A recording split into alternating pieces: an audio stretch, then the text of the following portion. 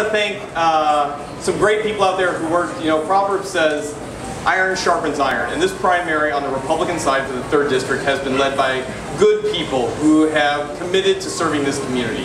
I want to thank Team Leffler, Team Hasso for the work that you did out there, because I think as a result, all 3 of us became stronger candidates with a mutual goal of being able to beat Cindy Axne. Friends, victories like this don't just happen. They take a lot of hard work. And we have spent the better part of a year doing what we have done for our community here in Iowa, in the State House, our service overseas.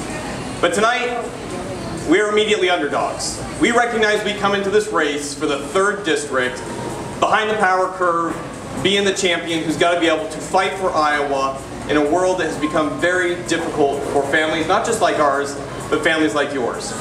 Many of you who are watching tonight are probably wondering how you're going to fill up your minivan with a tank of gas when gas prices double. With the rate of inflation, you have to contemplate what kind of food are you going to be able to put on your table, and what kind of football game are you going to be able to take your kids to, or what type of future they're going to have going forward. When you talk to your friends, your parents, and you watch their lifetime savings being bled out because of a greatest inflation rate in my lifetime, that's a hardship that all of us feel. So whether it's the fields of Iowa or fuel independence for our country, we've done a lot of really good things here in Iowa, and that is why we are so committed to serving nationally. You know what? We've been on tough missions before.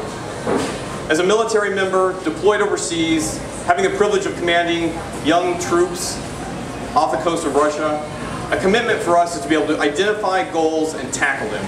Here in Iowa, we have delivered time and again on goals that have helped people.